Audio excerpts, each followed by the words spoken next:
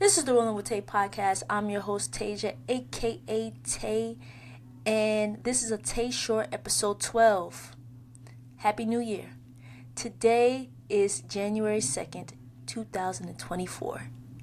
We've made it. We made it, y'all. That right there is an accomplishment within itself. But for real, Happy New Year, and let's make 2024 an amazing year. So, to start off my new year, I challenged myself to do 1,000 jump rope skips per day. I started December 19th, 2023, and ended today, January 2nd, 2024. At first, I thought, it's not going to be so bad, right?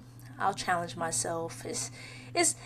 I did 1,000 jump rope skips, right, in one session. And it took me a little over 10 minutes. And I was like, that wasn't so bad. And then I thought about it. I'm like, what can I do to bring in the new year? And I'm jumping rope. Let me challenge myself and, do the 1,000 jump rope skips per day. So after I did the initial 1,000, I was like, all right, this is not so bad. I believe I can do it. So then I did it. I made a video. And after I did it, the official, my official start on December 19th, I was like, all right, cool. I'm going to do this. I got this. In the back of my head, I'm like, what am I doing? Right? But I'm like, nah, I got this because I got like a week. I could do this in a week. Well, I didn't really. I had my weeks mixed up. And I'm like, oh no, I have to do this for 2 weeks. So there was that. But after the first official one, I was like, all right, cool, I'm going to do this. Once I got to about the third one, my third day, I was like, damn, I don't want to do this. I don't want to get up and jump rope. It's getting close to the holidays. I'm traveling, going to see family. Why am I doing this? But I pushed through. I made a commitment to myself that I was going to do this. So I was jumping rope in the house. I was jumping rope outside. I was jumping rope in the drizzling rain. I was jumping rope. You name it, I was jumping rope, I made time for it. And I did it. I completed it. I was so happy for today because I'm like, yes, it's over. But I was so happy that I completed this whole challenge, right? But every day that I completed the jump rope, I felt better. I felt good, I did want to build my endurance up. So what better way to me was to do it with the jump rope. Now, I could have done it other ways, but I chose a jump rope. So, kudos to me for that. I also, to bring in the new year, I rode 24 miles for, of course, 2024, virtually, New Year's Eve. I have this, love-hate thing with riding virtually. I like it. Right? Especially when you can't go outside, when it's raining, when it's super cold. But then, to me, it's kind of boring. Or it can get kind of boring, So, I don't enjoy it as much. But I am thankful that I was able to ride and do 24 miles virtually. I rode around Prospect Park, which was cool. And what else did I do? On January 1st, I went out and skated because I hadn't skated in a while. So I did a few things. I rode, I skated, and I jumped rope. To bring in the new year, to be more intentional about my health, right? My fitness. They recommend that you get, I think, 150 minutes per week of exercise. Intense to vigorous exercise, I believe. To be honest, I think if you start where you can, right? You do what you can. I think if it's going outside for, a 10-minute walk every other day, if it's doing squats, if it's stretching in the morning, I say do what you can, and then you will then add to that, I believe, right? But I think the most important thing for anybody to do is just start. But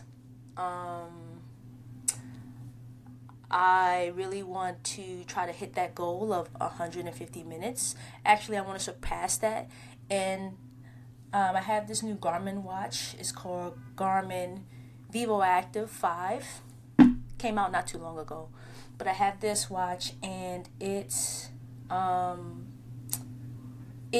tracks how many minutes a week. So it has the 150, and then it says, all right, what have you done? And for the past couple weeks, since I've been doing the jump rope challenge, I have been surpassing that, because not only was I jumping rope, but I was jogging,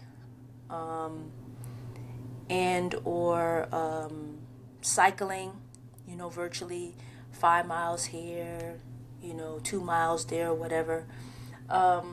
Just spending time on the bike, and doing jumping jacks. So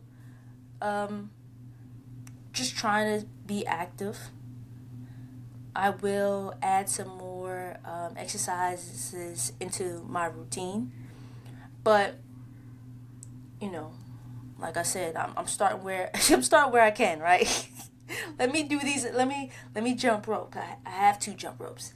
Let me do jumping jacks. This is the first thing I could do once I get up in the morning after stretching. Let me stretch, and then let me do some jump rope. Let me do some jumping jacks. So yeah, and with this, I don't know if it's I assume it's every Garmin watch, but they give you your fitness age. And I've said this before, and if you don't know, I will be 40 this year. That's right, 40. And to see, when I first got this watch, I believe in the beginning of November, to now, my fitness age was 37, I think, or 38. And now it's 34 and a half. Which is, I'm like, okay. Now, I don't know how accurate this is, but it makes me feel good. And especially to see that I am, again, being intentional about working out. Yeah, so I think that's pretty cool. And if you have a Garmin watch, let me know if this is, on your Garmin watch as well. But I assume so. So yeah, I'm starting off 2024 right, I think. In my book, I'm starting off right. I signed up for the Florida Inline Skate Marathon, which is going down in Sarasota, Florida. So I signed up for that. I have not signed up for the Philadelphia Women's Triathlon. I'm going to be honest. Swimming hasn't been going the way that I kind of saw it in my mind. So I stopped taking, I was taking classes at Lehman, and I stopped. Honestly, I didn't feel comfortable. I didn't feel like I didn't think I belonged in that class. It seemed like everyone was so much more advanced than me. And my friend tried to talk me into staying, but I was just like, I just don't feel confident enough and comfortable enough. And I know those two things with me, I'm not going to perform. I'm just going to it's like stage fright. Anyway, so I ended up dropping the class, and so that means I wasn't swimming for 6 weeks or however long the class was. But my goal is to get a personal swimming coach. So I have to work on that. But one thing I did do, which I am proud of myself. I mean, it wasn't really a big deal, but I was proud of myself because I joined one of the New York City recreational gyms, and the gym that I went to had a pool. So one Sunday morning, I got up early and went to the gym and got in the pool. And I tried to do some of the swimming techniques that I've learned from my previous swimming courses. I don't know. I felt like I'm like, am I doing this right? And then the lifeguard was looking at me. I'm like, I got a little self-conscious. I was like, oh man, why is this lifeguard looking at me? I guess he was like, don't drown. But I don't know. But I was doing that back and forth. I was doing like my bubbles. I was, it was like I was taking my own little mini class by myself, and I got comfortable and it was cool. I stayed in the pool for half an hour. But what I realized, this was the first time in my life, right? Or I'll say my adult life, that I've ever gone to the pool. And if you listened before, I thought, like, I kind of written off swimming. So I written off swimming like as a kid. But this was the first time that I got into a pool by myself and did these swimming techniques. And I thought that was like, I was proud of myself because even though I'm not taking the classes and I don't have a swimming instructor right now, I still want to put forth the effort into doing something. So if it's going to the pool and blowing bubbles for half an hour, then go do that. If it's going to the pool and pushing off the wall, and doing some of the swimming techniques that I learned, then do that. As long as I'm doing something, being proactive. And then when I get a swimming instructor, then, we can go on from there. But I'm not giving up. Now, the second, so I didn't sign up for the triathlon because I don't feel comfortable swimming in the triathlon. That's number one. And then number two, I thought, like, should I be signing up for the tri? Like, depending on when I get a coach, depending on how long it takes me to learn how to swim, will I swim well enough for the triathlon? I don't know. So then I was thinking, maybe do a duathlon, right?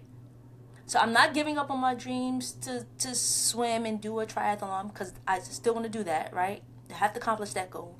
But maybe do a duathlon first, right? Sign up because, running is a new thing for me, right? I got the cycling down, but the running part is new. So I think this will still be a challenge for me. And I still want to participate, right? And I heard this is a good triathlon. even though I won't be doing the triathlon, the swimming part, I could do the running and the biking. So I'm thinking about that. I am leaning towards the duathlon, but I'm like, well, what if I find an instructor and in like 5 weeks I'm like really good at swimming and now I could do the triathlon, right? So I'm gonna think about it. Yeah. And what else? I think that was pretty much it. National parks, yeah, I already mentioned that before. I'm going to some national parks. This year, again, I'm being intentional about going. And, just taking care of myself overall, fitness, mentally and physically. And I think we all need to do that. I really think we all need to, rest, relax, have fun with these hobbies, right? For me, cycling I always say it's therapeutic. I say it's fun. It's joy, it's freedom, it's movement. It's a lot of things, especially for a lot of people. But, these hobbies that we do, these endurance activities, I hope people have fun with them, Even when I was jumping rope,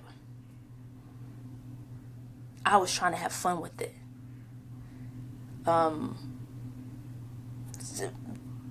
Most days, again, like I said, I didn't want to get up into it.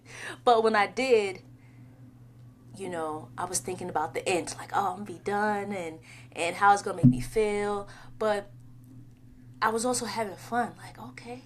Like, remember these activities, right?